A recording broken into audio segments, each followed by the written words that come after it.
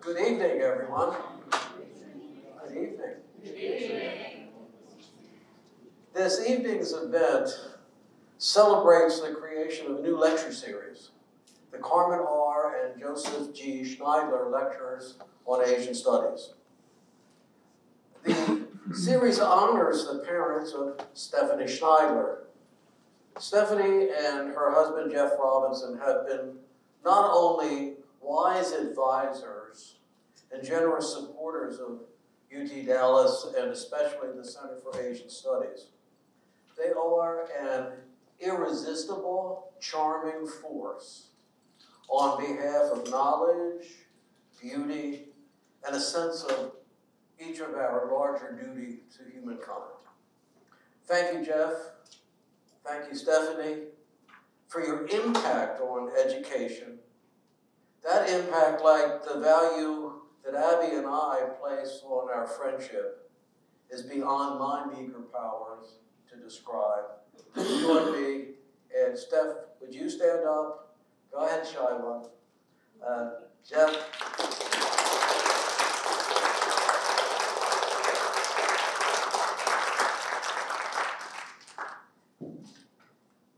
It's an especially inspiring honor to welcome Chitra Banerjee Divakaruni as the inaugural speaker.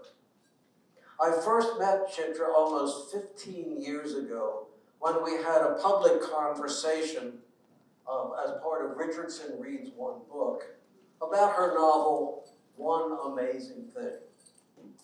We've kept in touch over the years, and I've read not all, but 3 or 4 or 5 lately of her, is it 18 published novels? 21 published novels. That's my spirit speaking.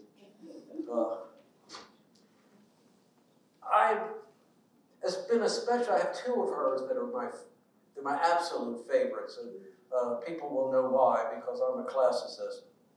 I'm especially enthralled by her gracefully subversive reimagining and retelling of the 2 great Indian epics. The Mahabharata, the novel was Palace of Illusions, and the Ramayana in the novel Forest of Enchantment. You know, Forest of Enchantment might be the best description of her complex, insightful, enchanting mind. Of her novel Independence, I will simply say, please buy and read this novel. It's a step beyond what even Chitra has been able to do. It's enchanting, it's disruptive, it's inspiring. I cried the second time I read it. The essence of art. So how to introduce Chitra Divakaruni? A novelist whose works exhibit an almost outrageous imagination, directed by fierce intelligence, a poet, a teacher, an activist on behalf of women. In the words of one of our earlier speakers, a legend. The best I could do to introduce Chitra Banerjee Divakaruni as the first lecturer of the Carmen R. and Joseph G. Schneidler series is to use her own words, adapted. Ladies and gentlemen, one amazing woman.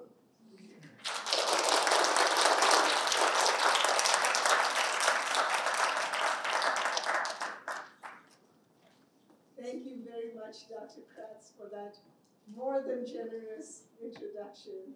And thank you to all of you for being here today. Can everyone hear me? The mic is not on. Let me see. Can we try this one more time? Yes? Okay.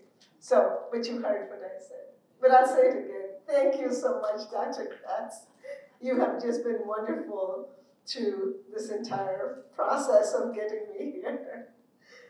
I wanted to start by saying I am so honored to be part of the Asian Studies program lectures, and I'm very honored to be the inaugural lecture. And it has been postponed due to family reasons, but I'm very delighted that this week the weather gods cooperated and I could be here. And thank you, all of you, for joining me. I wanted to say just a few words about why is it important to have a program like Asian Studies. It is, and why is it more important perhaps than ever before in America, in the United States today? I think we are facing a country that is sadly divided, and a country that looks on difference as something that is to be feared, mistrusted, pushed aside.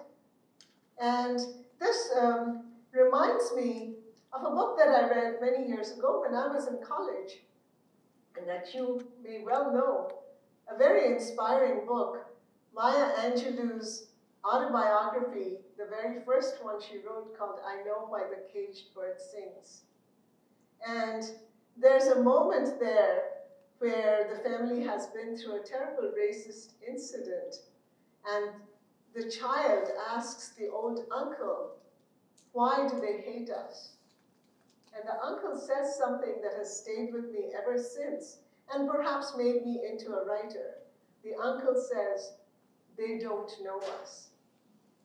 And a program like Asian Studies fights against that ignorance.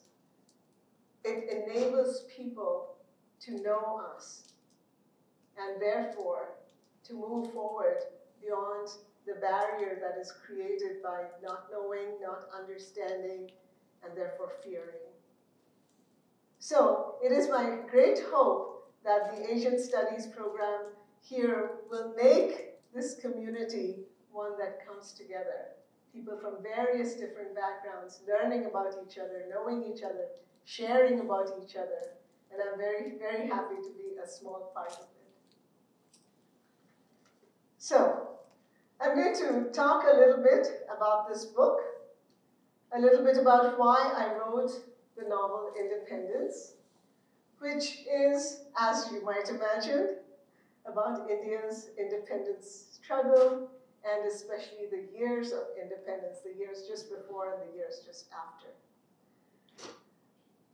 This book is different from many other books that Indian writers have written about independence, especially in English. Most of those books talk about independence as it occurred on the northern border, partition as it occurred on the northern border in the Punjab region. And that was truly a terrible experience with much bloodshed. But people forget that at this time, when the British divided India into three, there was another border, and that was on the eastern side in Bengal, which is where I come from.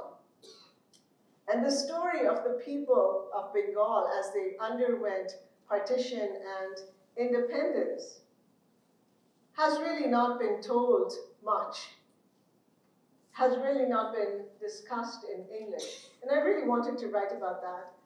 And I had a personal reason.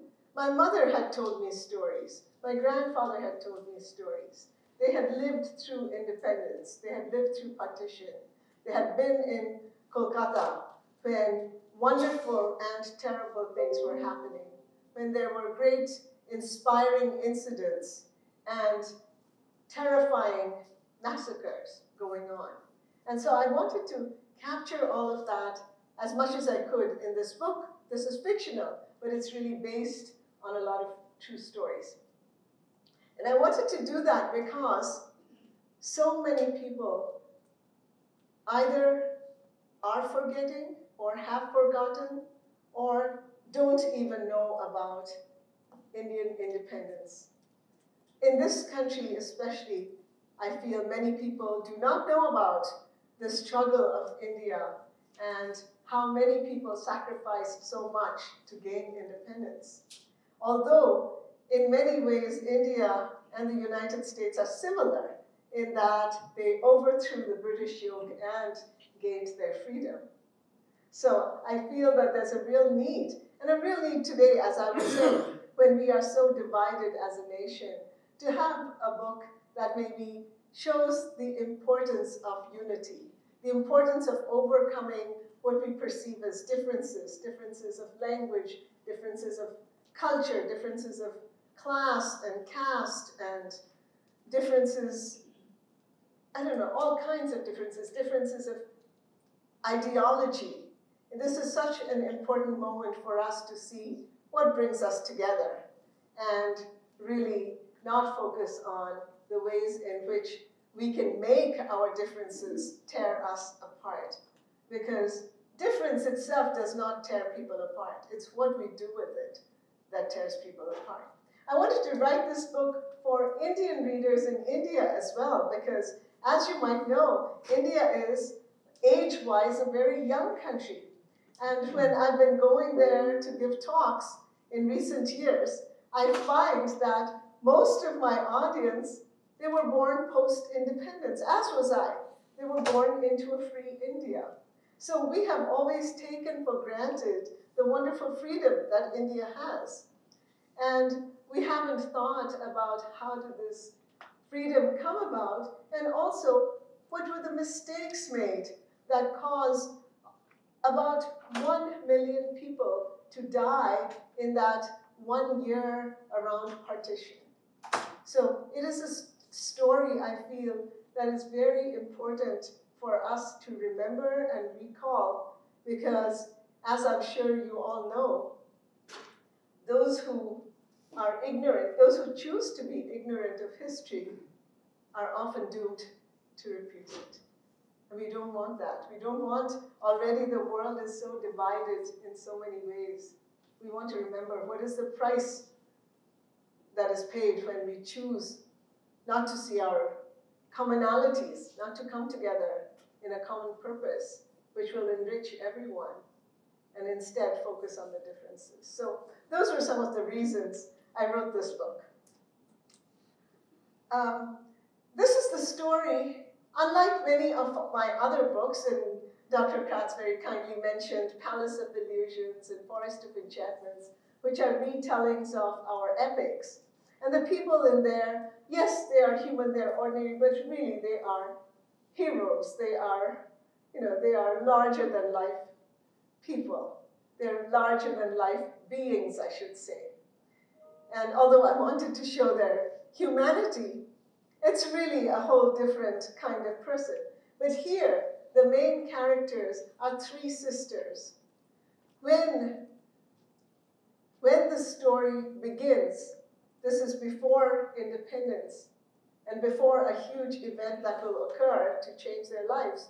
They're just pretty much teenagers. They're 18, 19, 20, and they live lives that teenage girls live. They're thinking about, makeup. They're thinking about shopping. They're thinking about what career shall I have? They're thinking about things of that kind.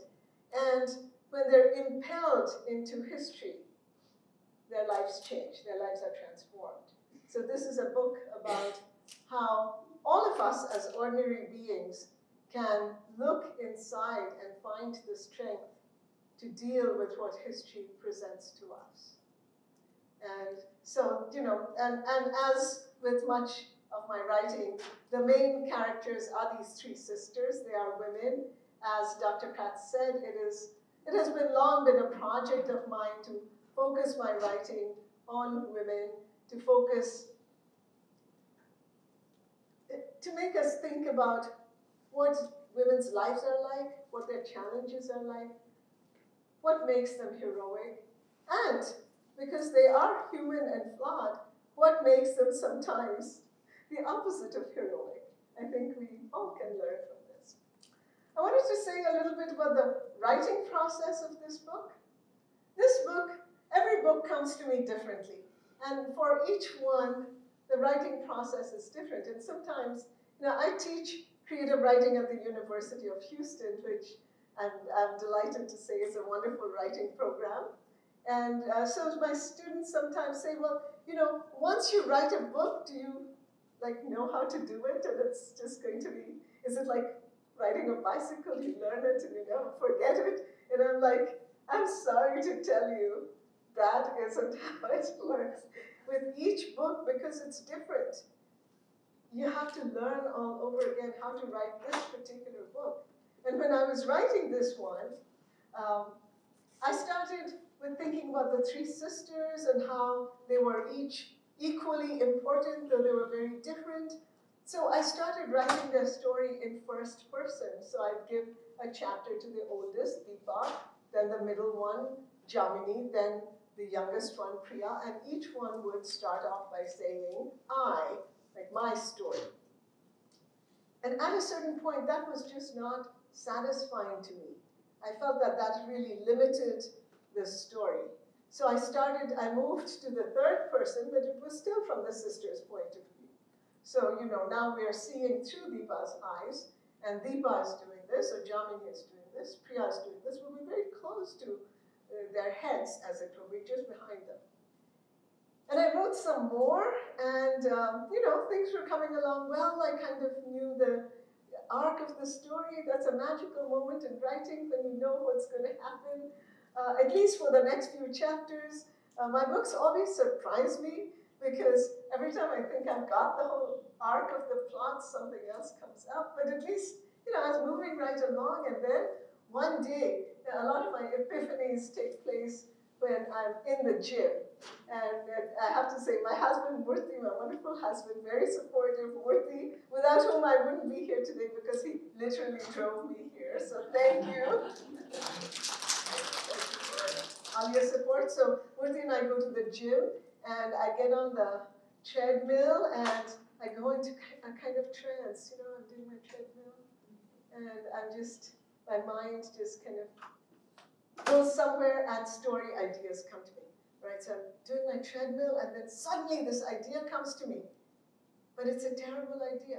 I mean, it's a wonderful but terrible idea, because it shows me that I've done this wrong. And I'm like, whoa, what am I going to do now? Because it's not the story of the three sisters alone. It's the story of India, and we have to be able to see what's happening elsewhere in the country. So I have to have an omniscient third-person voice at least part of the time. And so I go to, rewrite a chapter, and I rewrite a beginning, and I have these little sections in the beginnings of each part of the book. And I write the first one, and I send it to my editor, because the book has now been sold in the US and in India, and I have wonderful editors, and I say, this is the idea I got, and what do you think of it? And they both write back to me, and they say, it's making the book much better. It's making it larger. It's making it more universal. We love this voice, but you still have to meet the deadline, which is in like 4 months. I'm going to have to rewrite this whole thing. So luckily, it's summer, and I literally sit in the recliner all day and much of all night, and I rewrite this whole book. It's like the words just come to me at this point. So I'm going to read to you that voice which came to me, which I trusted, and which ultimately I was very happy with. So you will see that in the beginning of each part, there is a little section, and it's a little section that's in italics. And if you do what Dr. Kratz said and get your own book, you will be able to see it up close and read it also.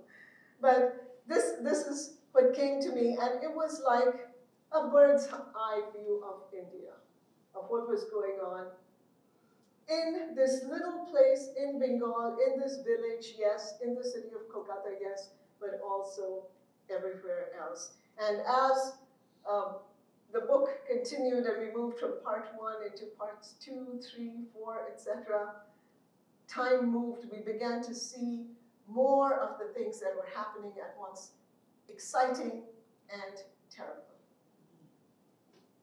August 1946. Here is a river like a slender silver chain. Here is a village bordered by green gold rice fields. Here is a breeze smelling of sweet water rushes. Here is the marble balcony of a grand old mansion with guards at its iron gates and servants transporting trays of delicacies up the stairs. Here are a man and a woman in carved teak chairs. Here is the country that contains them all. The river is Shorshi. The village is Ranipur in Bengal. The mansion belongs to Shomnath Chaudhary, Zamindar. He is playing chess with Priya, daughter of his best friend, Nabakumar Ganguly. The country is India. The year is 1946. The month is August. Everything is about to change. And this is literally true because in August of 1946, Jinnah, who was the Muslim leader in India at that time, calls for a particular political action called Direct Action Day, where it will be a strike, no one will work, everyone will come together, the Muslims will all come together, they will band together, and there will be talks about where India needs to go. And in much of India, that is what happened. There were talks, people discussed, people got enthusiastic about having a new country for themselves, Pakistan. They were discussing this. But in Calcutta, it turned into the most terrible riots. And a huge amount of killing occurred during this time. And that is where the book will begin, just before that. I know about this because my mother lived through that time. She was in Calcutta during that time, and I put a sentence into this book, which I'll read later, which is directly like what she told me. So, Direct Action Day. I'm going to start, though, a little before Direct Action Day. And I'll tell you a little bit about the three sisters. So, the oldest, Deepa, is the most beautiful one. And what she dreams of is to make a fine match, to marry someone who will bring money to the family, who will bring a good reputation to the family. She feels that if she does that, that is a good thing she can do for her family and her younger sisters. The second sister, Jamini, is a strange one. She was the most complex and most difficult one to write. And Jamini's problem is that of the middle child. If there are any middle children here, maybe you will relate. After I wrote this book, like 500 people wrote to me, and they were all middle children, and they said, "You got her problem just right. Ignored by the father, ignored by the mother. Everyone loves the first one, everyone loves the baby. I'm like forgotten." Well, that's Jamini's situation. So Jamini wants to be loved. She wants to be loved, and she's willing to do almost anything to be loved. Priya, their father is a doctor, and from a young age, Priya has wanted to become a doctor. Now, at this time, it was very difficult in India for a woman to become a doctor. Women were not allowed into the medical college, which she's determined. And her father, who knows all this, is determined not to let her become one. Anyway, this is their story. I will read a little bit about Calcutta as it was before Direct Action Day, because I think only then will people realize what happens on Direct Action Day. So the girls have been asking their father, can we please go to the city of Kolkata? They live in a little village. They really want to see Kolkata. And they're like, can we please go to New Market? Now, New Market is the big, if anyone's at all familiar with Kolkata, it is and was, and so for like many, many years, it was the major shopping area. It was a place where there were like more shops than I could certainly have imagined. And all this time it had been closed to Indians, but only recently has it been opened up. Before this, only the British could go and shop there. The storekeepers were Indian, but Indians were not allowed to shop there. But now it's opened up. So the girls are like, can we please go shopping? So I'm going to read you that portion because, that's a happy moment when, we all know this. If we've ever had something terrible suddenly happen, the moment before that, we don't know it's coming. We are in a whole other mental space. That's what the girls are.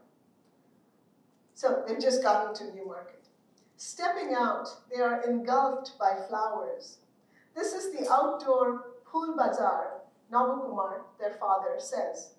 Buckets of bouquets in every color and size, marigold and rose garlands for Hindu weddings, lily wreaths for Christian funerals. They step through an entrance that, until a couple of years ago, was closed to Indians. Inside, hundreds of shops crowd along labyrinthine passageways lit by electric lights as though it were nighttime. Indeed, it is easy to confuse night and day in this magical space. This is in the point of view of Jamini. Whatever Jamini thinks of, makeup, jewelry, decorations, cookware, furniture, fruits, nuts, pickles, medicine, it materializes around the next bend. There are even shops shamelessly displaying ladies' underwear. Bina, their mother, gathers up armloads of silk thread for wedding kathas. I have to pause here a moment. I forgot to tell you that Bina is a great quilter. She makes Bengali quilts. They're called kathas. It's a particular stitch that as girls, we all had to learn it. It's not a difficult stitch, but it's difficult to make it into beautiful works of art. However, I have several kathas to my credit, which have been put away, far away into wardrobes and drawers. But I have worn for you today a katha shari, right? A sari which has the katha stitch, because I wanted you to see how beautiful this is. And Bina is a master maker of these quilts. Her quilts are bought by people in the village and other villages, and she hopes to sell them in Kolkata finally. That's one of the reasons they've come to Calcutta. Bina gathers up armloads of silk thread for wedding kathas. Expensive, but it will pay for itself once she sells the quilts. Deepa asks Navakumar for face powder and, daringly, lipstick.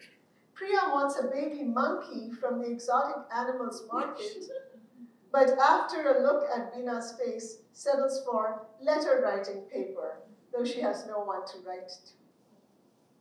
And now, Amit insists on selecting the design for her of the letter paper, an edging of black battleships that Jamini considers quite ugly. Nevertheless, Jamini, aside from me, she's in love with Amit, who is in love with Priya. Okay, this is going to become very interesting. I won't say any more. You have to get the book. Yes, that Jamini considers quite ugly. Nevertheless, she asks him to pick out a silk flower hair clip for her. Fortunately, he chooses a pink rose that she quite likes. And now, for the best part, Navakumar announces, and Amit, with whom he must plan this, cries, "Nahomes." They refuse to explain. Anyone here who's from Kolkata knows about Nahomes, and now everyone else will also. They refuse to explain, so the women follow them curiously down more narrow, twisting passages to the other end of the market. They smell Nahomes before they see it, because Nahomes is a bakery, one of the oldest and most popular in Calcutta, Amit says. The counter is crowded with customers. By their clothes, Jamini can tell the Christians from the Muslims, the Jews from the Hindus. What an amazing city is this Calcutta, where they can all rub elbows and think nothing of it. The glass cases are filled with glistening items: plum cake, fruit cake, cheese cake, heart cake, chicken puff, cheese puff, rum ball. Deepa chooses a cream puff and licks her fingers. Priya says her heart-shaped cake is soft as a cloud. Amit chooses a slice of fruit cake So Jamini decides on the same. The dark, dense slab is bitter, peels mixed in among the dried food, but she chews on it industriously and insists that she has never tasted anything as wonderful.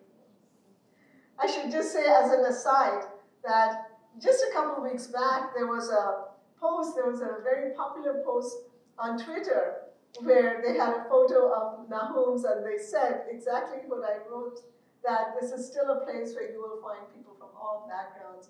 And I wanted to put it in the book because, that to me showed the spirit of India, where everybody came together to enjoy and to just eat each other's kinds of food. Anyway. So, but the next day is direct action day. They're going to stay home. They're not going to go anywhere. They say they will relax, and then they'll come back to Newmarket. They'll try to sell a quilt, and they'll go back. But direct action day happens. It's crazy. Like, riots break out. People are dying everywhere. Navakumar is a doctor. He has a clinic in Kolkata, and his partner in the clinic is Dr. Abdullah. They went to medical college together, and they've opened this pretty much a free clinic for poor people. And he calls Dr. Abdullah and he says, why don't you come and stay where we're staying? He's staying with a very well-to-do friend, Amit's father, in his house, and he says it's very safe here. We have guards with guns, and you can just come here. But Abdullah says, I'm going to the clinic because people are dying, they're injured, they've come to the clinic, my nephew is over there and he can't handle it himself, I'm going. And then Navakumar says, well then, I can't leave you there in that danger, I'm going too. And everyone tries to stop him, but he says, I'm going. He gets there without trouble. He just, walks through the dark and gets there. But then they get a phone call, and Dr. Abdullah calls and says that, there were people at the door begging to be let in and screaming in pain, and your father went out there to get them, and he got shot. He got caught in crossfire. And when they hear it, Veena and the girls say, well, we have to go and see him because he might be dying. And Veena especially says, I can't just let him go and sit here safely. So I'm going to read to you the section that shows them going through the city to the clinic. It's not very far, but it is through mixed neighborhoods, some Hindu, some Muslim. And this is a Hindu family. Dr. Abdullah's family is a Muslim family. He sends his nephew to help them through. His name is Raza, and he brings burqas for the women to wear, so when they're going through the Muslim areas, they will look like Muslim women. Now they hurry down the alley, and this is in Priya's point of view. 6 of them, stepping shadow to shadow, startling at every sound. Raza in front, Amit behind, the women huddled in the center. Raza had brought a skull cap for Amit, and for the women, burqas that belong to Nurse Salima. They will be safer this way because they're crossing a Muslim neighborhood. Priya's burqa smells of clove and garlic. Through its net veil, the world shimmers unreal. Deepa supports Veena. Jamini clutches Priya's hand damply. Priya hears Veena whisper. She's telling Navakumar to hold on until she arrives. So they're passing through the roads, and there's like death everywhere. There's dead bodies all around. And, they're terrified. They're going through this, and they're terrified. And Priya's thinking, oh, thank God, there's no one on the road. The rioting seems to have moved on to another part of the city. Even as Priya thinks this, a group of men comes around the corner. Seeing Veena's small party, they begin to run towards them with frenzied yells. Their leader wields a sword. His forehead is streaked with vermilion. A Hindu mob. The girls are frozen. Raza and Amit take a stand in front of them, hands fisted, but they look dismayed. The men are carrying rods and knives. One wields an axe. Then, Veena, the mother, how is she able to think so calmly, so clearly, removes her burqa and drops it to the ground? She orders her daughters to do the same. She pulls the caps off Raza's and Amit's heads and throws them down too. She pushes Raza behind Amit. Then she joins her palms and speaks loudly, addressing the leader. Dada, Goddess Kali herself must have sent you. My children and I are trying to get to my husband, a doctor who was badly wounded, trying to save lives tonight. He's in the clinic down the road. Will you help us get there? The leader is taken aback. One of his men points to the burqas and whispers. Bina says, we were scared to come through the Muslim neighborhoods, so we disguised ourselves. But see, we are Hindu. She looks the leader in the face and holds up her hands.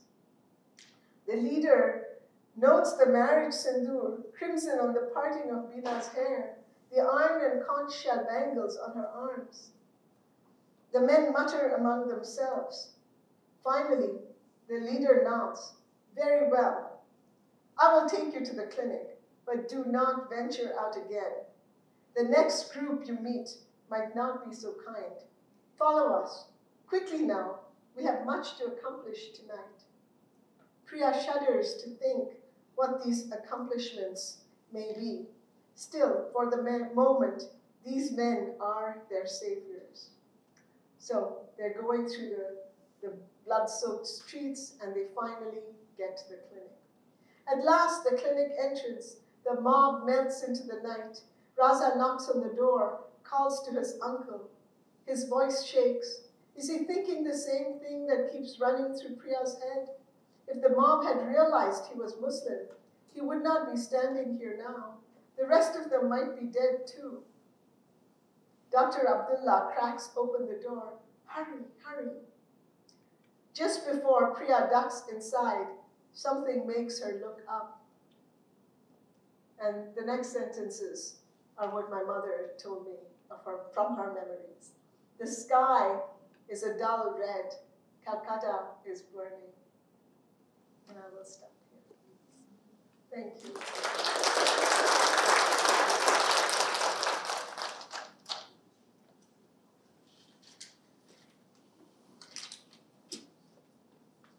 Come sit.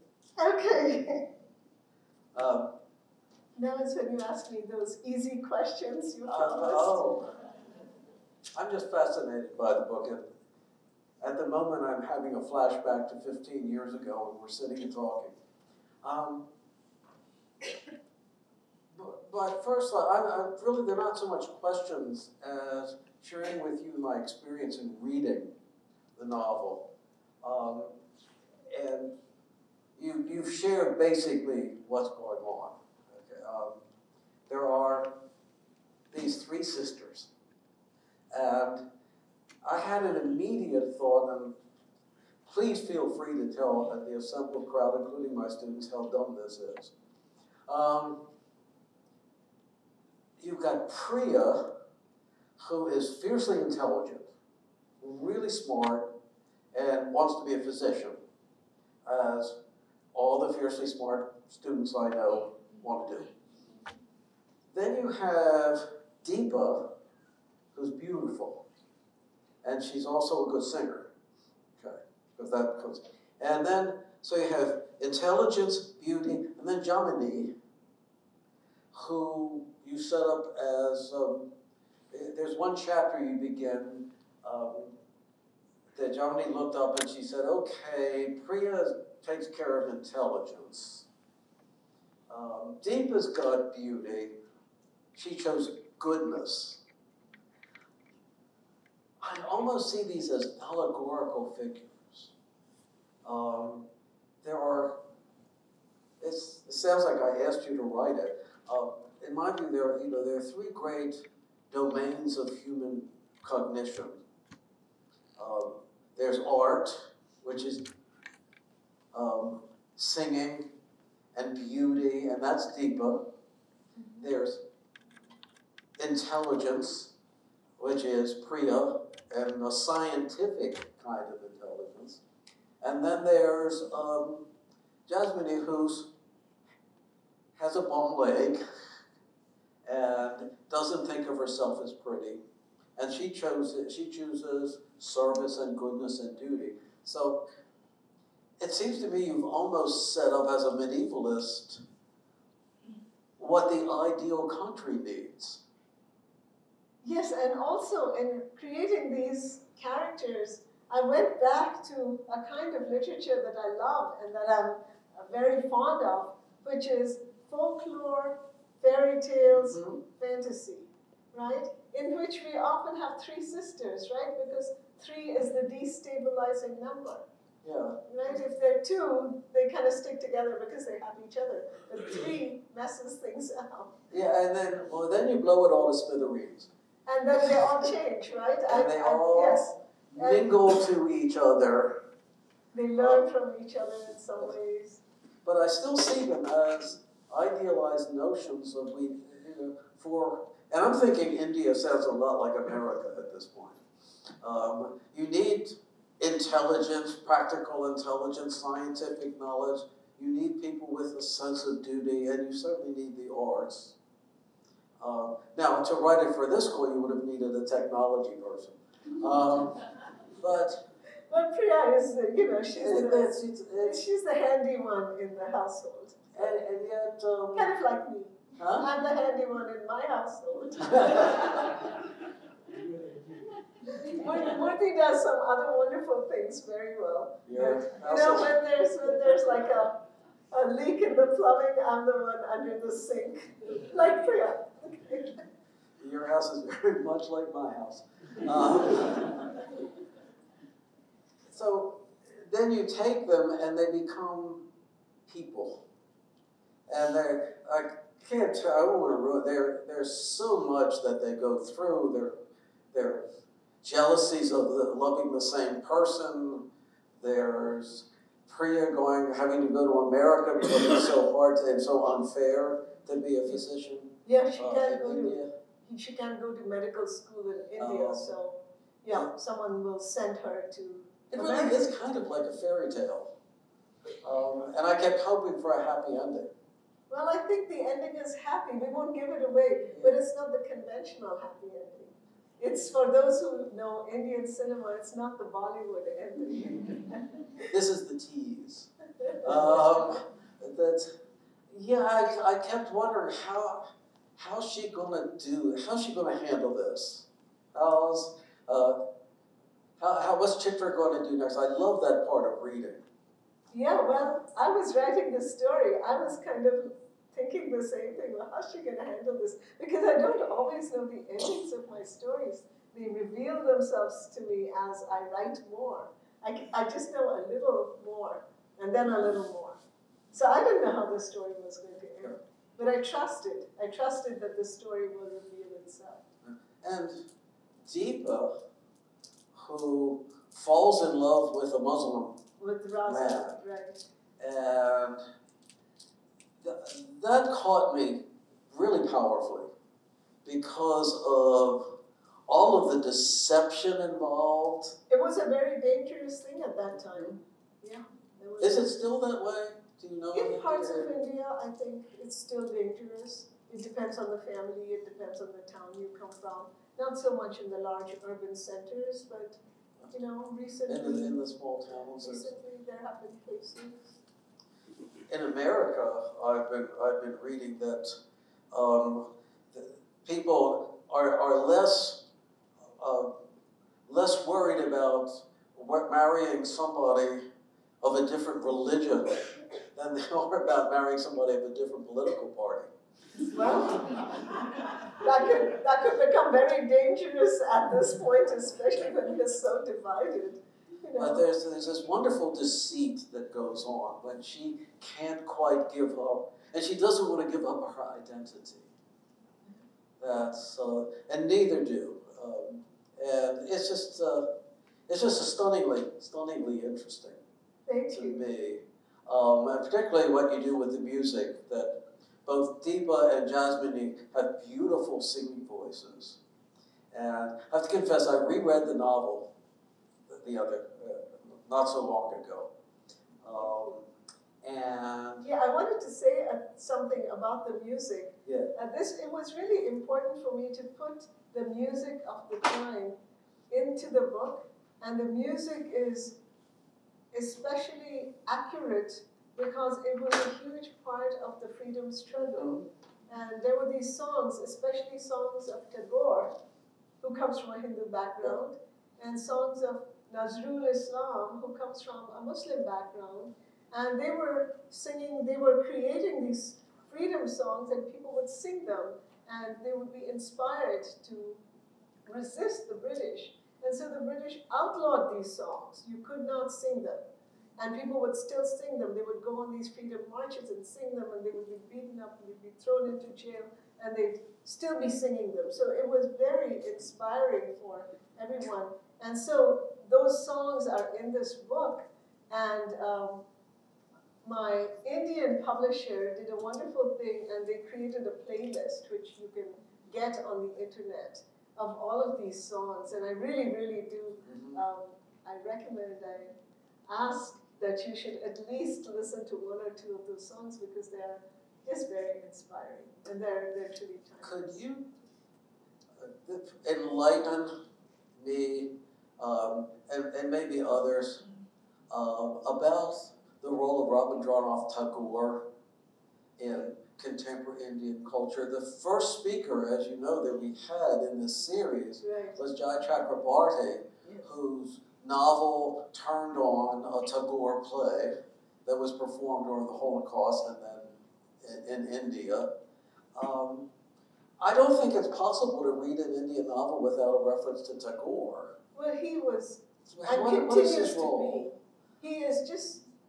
He continues to be such a central and seminal figure. I think all the Indians in the audience would agree that, you know, we grew up reading him, listening to his music, being familiar with his ideas. He was truly a polymath, very worth looking out. And he was a citizen of the world.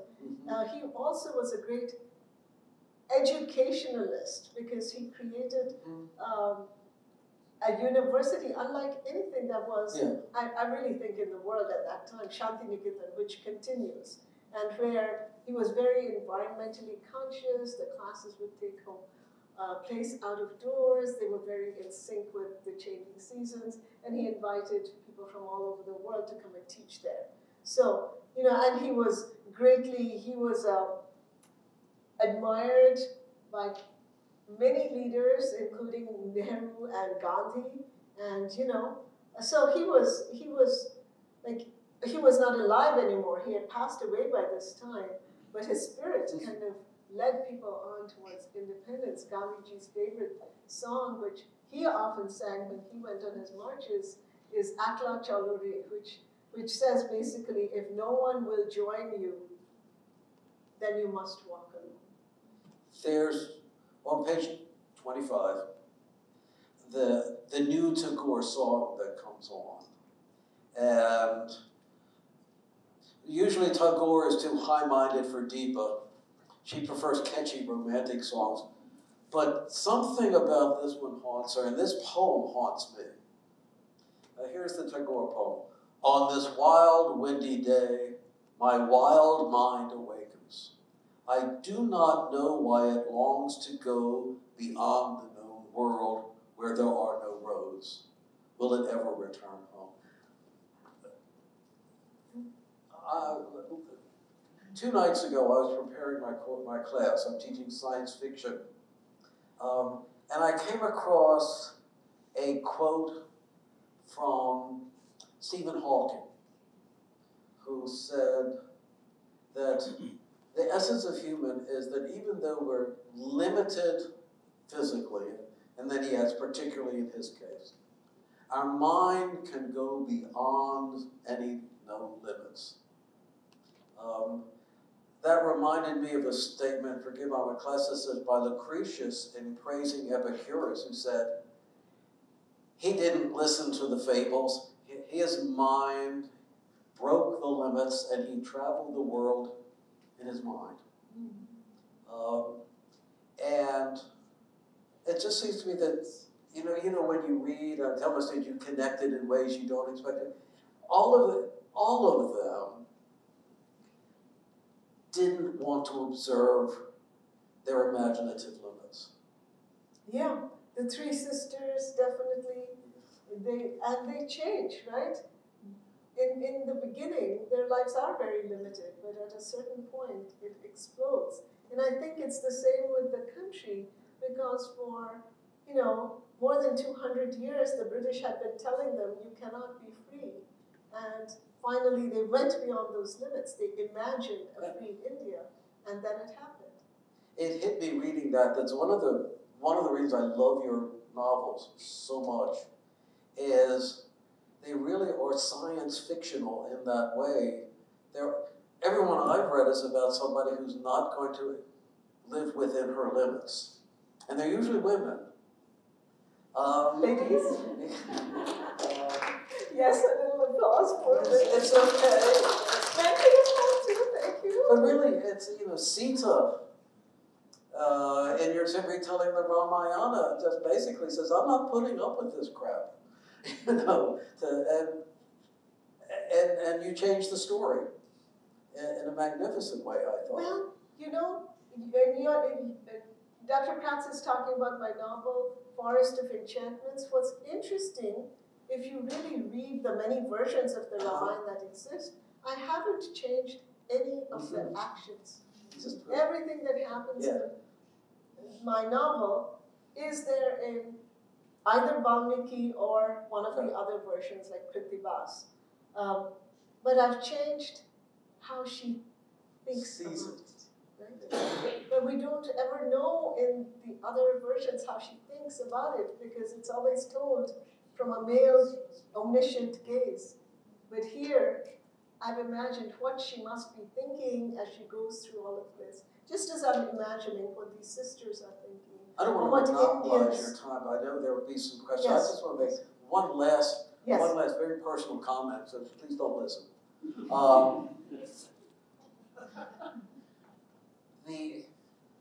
The father, the doctor dies, I'm sorry to say. Okay. He dies heroically because he can't not go out onto what was a battlefield of the street to save people. But as I was reading that, it resonated in a strange way. My father passed away when I was 19. And that's just about the age of... So I'm reading this.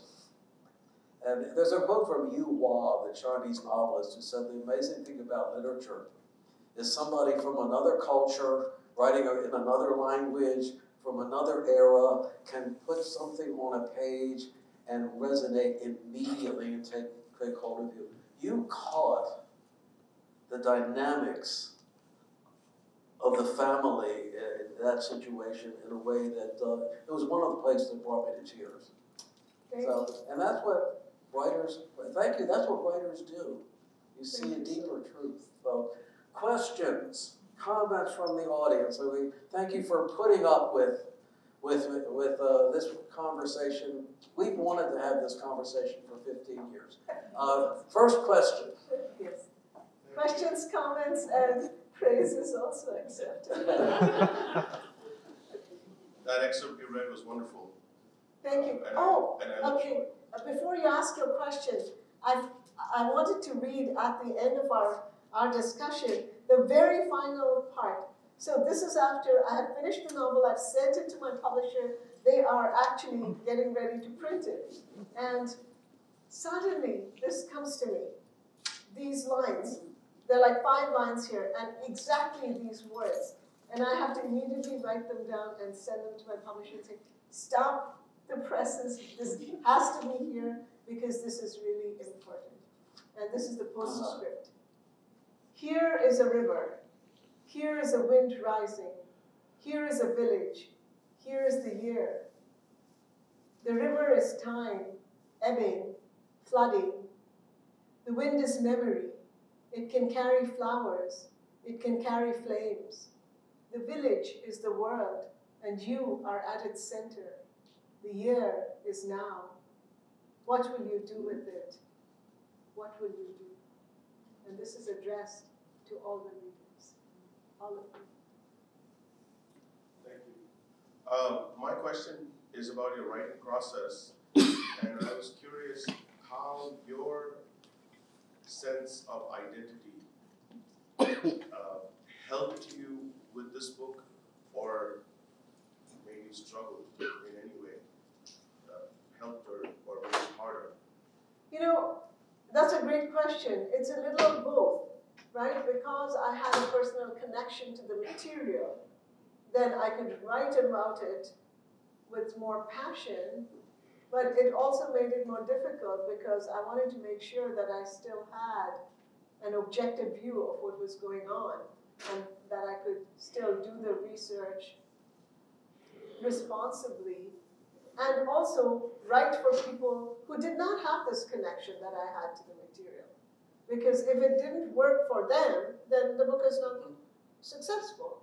So, you know, I was torn in two, writing both for those who know and feel that time, that material, that experience, and those who have no idea of it whatsoever. So was it purely historical in nature, or did you somehow see yourself, living in America today, and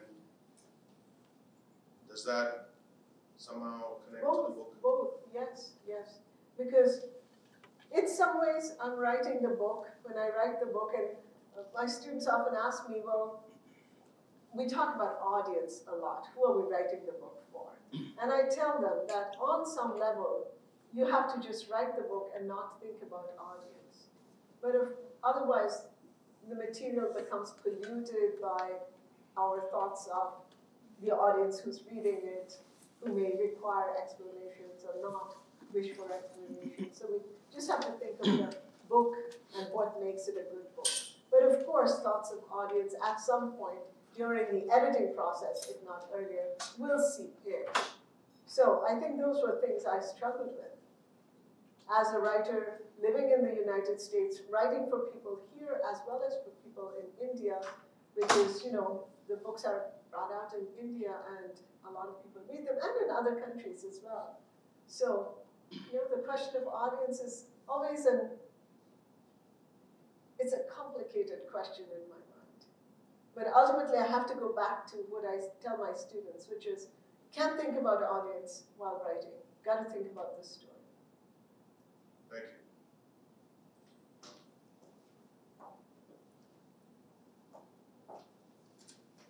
Questions? We have a couple minutes. Wonderful talk, thank you. You've chosen a political event which isn't 100 years over. It's what, 80, something like that. Yeah. This book came out in the 75th year of India's independence. I timed it for that. It strikes me that political events like that take on a mythological status in your mind. What I see as the myth of America when I was growing up are totally being shut down now. Is that happening for Indians, particularly Indians in the United States, having to deal with different ways of thinking about the founding of India as a state? And does that affect how you think about the history as a writer? That is a complex question because I can't claim to speak for all Indians in the US, right? I can only speak for myself and maybe what I have observed, which is that, and that is one of the reasons I wrote this, because people have forgotten or they have distorted these older historical events. And like I said in the beginning, if we don't realize where we did well with independence and where we did terribly with partition, then we could very well relive it. I think all over the world there is a dangerous spirit of divisiveness. It's in the air. It's here in the United States. It's there in India. And if we don't understand what divisiveness does to us, then we leap into it. So, that's why this book is important to me. And I hope that the story will speak to others and allow people to see this issue. Sometimes, we read things, and because books are in some ways, they're very gentle. They are not also, but they're very gentle in that they invite you into them without, in a gentle way. You can just, it's an intimate experience. The book and I, as it were. And so we're often willing to learn from books what we wouldn't want to listen to if someone was telling us those things. And that's the power of books. The books can also be dangerous and violent. And one of my favorite quotes about books, which I hope my books also do, is by Kafka, who says, a book should be the axe to shatter the frozen sea that is inside you. And I love that. I'm like, Yes,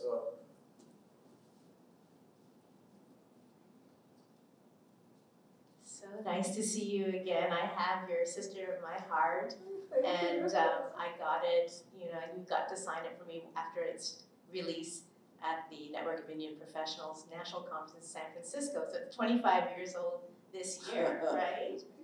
And so in that span of time, speaking of sisters, sisterhood, and the role of women, as you can see how the role, there's so much more power that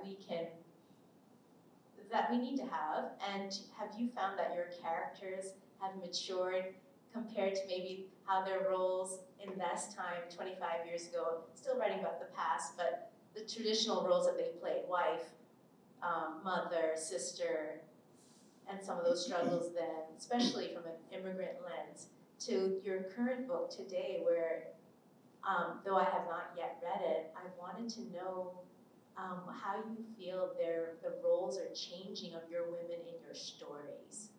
Right, that's a great question. Now, Independence is a historical novel, right? So we're talking about women in the 1940s, although we will see even within this novel that traditional roles break down, they're exploded just because of what's happening in history. When the father is gone, the girls have to take on his role.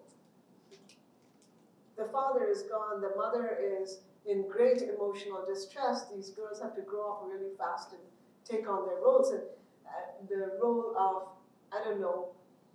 rescuer, the role of the financial head of the household, the role of the person who strategizes, they become the CEO and the CFO and all of those things. So even here, in that context, there is that change. But certainly in my later books, like Before We Visit the Goddess, which is about 3 generations of women, the grandmother in India, the mother who's the immigrant, and the daughter who lives all her life in this country, you certainly see those older roles breaking down and people having to learn new ways, people embracing new ways of living, and yet the past still is important, it's valuable, we need to connect. How do we connect? These are all questions that the characters ask and sometimes find an answer to.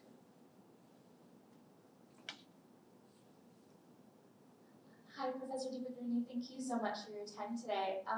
I was wondering about what your research process was, especially for a work of historical fiction, but also with not just, a country like India, right? We have such a rich history with it. How do you interweave into a narrative the complex, cultural and political histories of a country, of the culture of the land that you're specifically, the state that you're taking place in?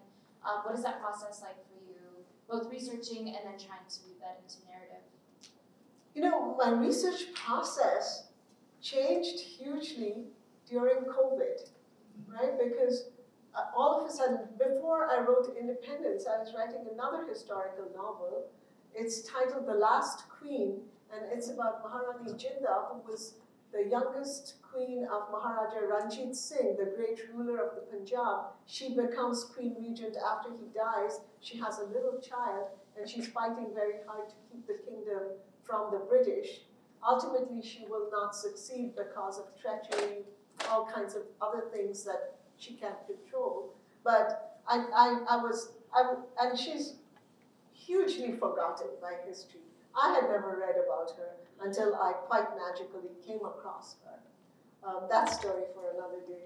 But and I started this novel, I'm really excited, and COVID strikes, and I can't go to India, I can't access books, I can't go to the places where, for example, she was incarcerated by the British, and her son was taken away from her for decades, or the place where finally mother and son will reunite. I really wanted to experience those.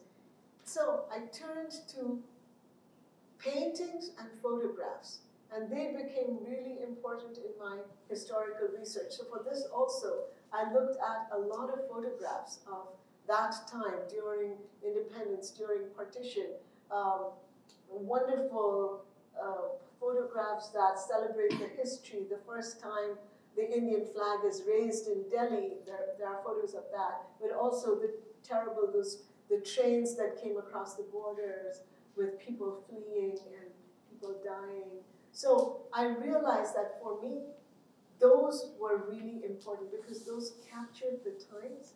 If I went today to that prison where Maharani Jinda was incarcerated, it's changed.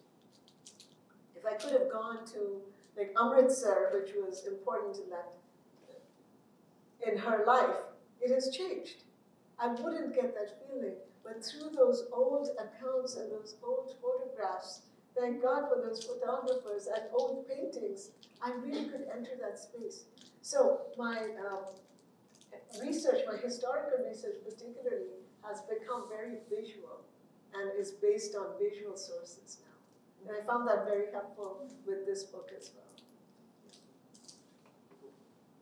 We're coming toward the end of our time. I should tell you that Chitra is going back to Houston tomorrow, and on Monday leaves for India for the publication of her new book, which is nonfiction. Yes, my first book of nonfiction. But so I say one question that I've always wanted to ask. Yes. We who teach literature hold as a tenet of faith that reading, and I believe reading fiction particularly, makes a person ideally more empathic, deeper, better. We like to think that reading changes one. What has writing novels for 20 or 30 years and inhabiting all of these characters, how has writing fiction changed you? I think it's changed me because it has made me realize everyone's just doing the best they know how to do. It's very rare that people's first impulse is, I'm going to destroy your life. That's not the first impulse, although sometimes we like to think so. They're really thinking of, how can I make things better for myself? How can I survive this? How can I, deal with my deep angst and the issues that arise from that angst? And as a result, they do certain things. It's not that they're doing it just to make life miserable for, let's say, me. It's just that they don't know how to do it any better. So I think it's just made me deeply compassionate towards not just the characters that I write, but I hope people I come across. I mean, we still have to stand up for what we believe in, and if we believe that people are doing things that are harmful for us or our dear ones or our world, we have to do something. But we can do it without hate. We can do that knowing that that is what that person knows how to do.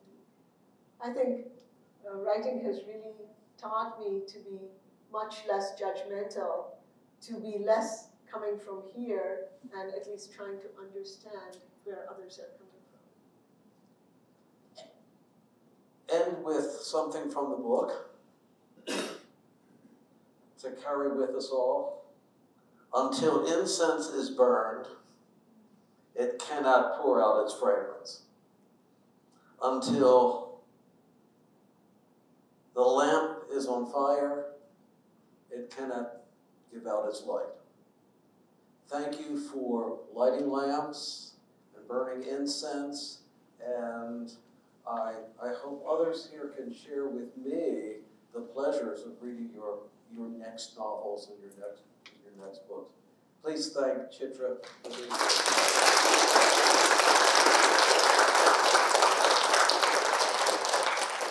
Thank you so much, Dr. Kratz, for inviting me and for this lovely conversation. And thank you to our wonderful audience here today for listening so patiently and asking such wonderful questions. Our time today is at an end, but not really, because through the virtual world we can carry this forward. I am on social media, people. I am on Facebook, Twitter, and yes, Instagram. Please, I hope we will continue the conversation, really. Thank you and good night.